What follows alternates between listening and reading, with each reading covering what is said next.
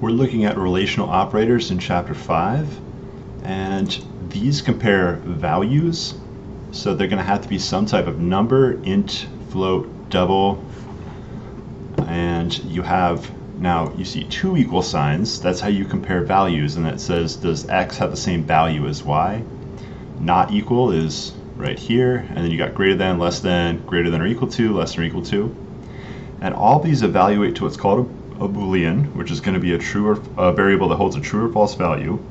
We'll look at that a little bit later in 5.7.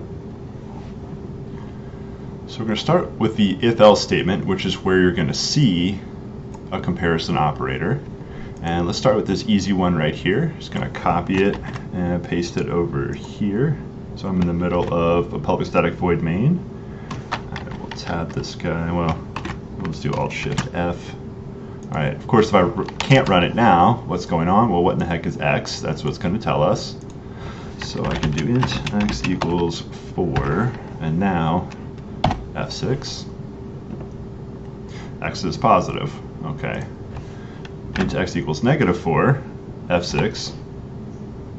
Nothing came out. Why is that? Because if x is positive, if it's greater than 0, there's a print statement. What happens if x is not greater than 0? Well, there's nothing after this. There's nothing else to do. And it turns out else is that word that you need to use to do if this is not true. And over here, we can paste in an else statement. Copy that. Alt-Shift-F. It's Control-A to select all. Now, the opposite of positive is not odd. It's negative. There's also a chance x could be 0. We'll worry about that in a minute. So now it says x is negative because it was -4. Same thing if you do some big negative number, x is still negative. Now to test it, you can of course edit the value up here, but let's run back to, I'm going to go to page 44. And that lets us use a scanner. And then in this one, they're doing the next double, which we want to get the next int.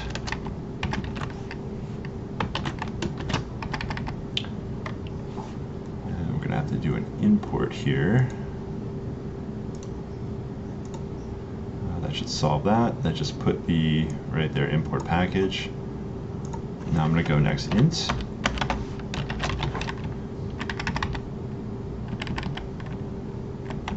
Like I missed the double CM, so we'll just call that int x equals, and we'll grab that integer value and then go ahead and run this. Let's do x is greater than or equal to 0, and we can hit F6. And we'll just say enter number. I like to prompt with the colon there. It makes it look really clean. Enter a number. 3. Now we're printing out x is positive, but it would be much nicer to do the value of x. So this will concatenate x with that string. And just hit F6 again. -42. -42 is negative. All right, great. So it's working. Now maybe we want to count 0 separately. Well, if I run it and put in 0, whoops, got to bring the cursor down there. 0 is positive. All right, maybe I want to count 0 separately, so we'll just go greater than 0. And what I'm going to do down here is duplicate this, Control-Shift down.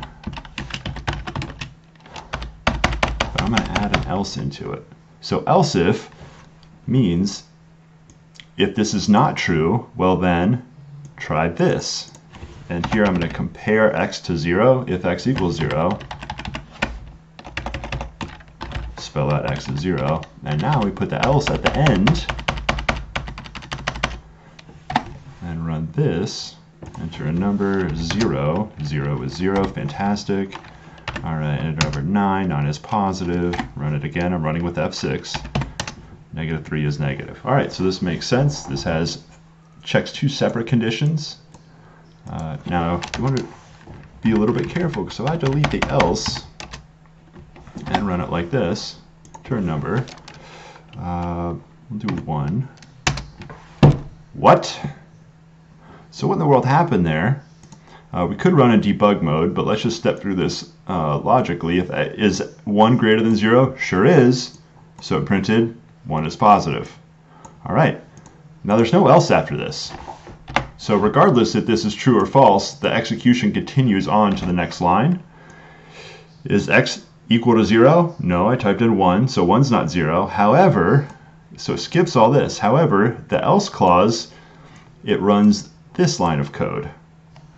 So by not having the else right here, this is completely separate from this. So it first tried this condition. It was true, so it ran this, it is positive. And then separately, well, 1 is not equal to 0, so it did the else condition right here. So you want to be very careful about how things are set up. And it's pretty subtle. You just put the word else in there. I wouldn't format it like this normally. You really should put the else if on one line, like that. All right, so there's a little else if right there.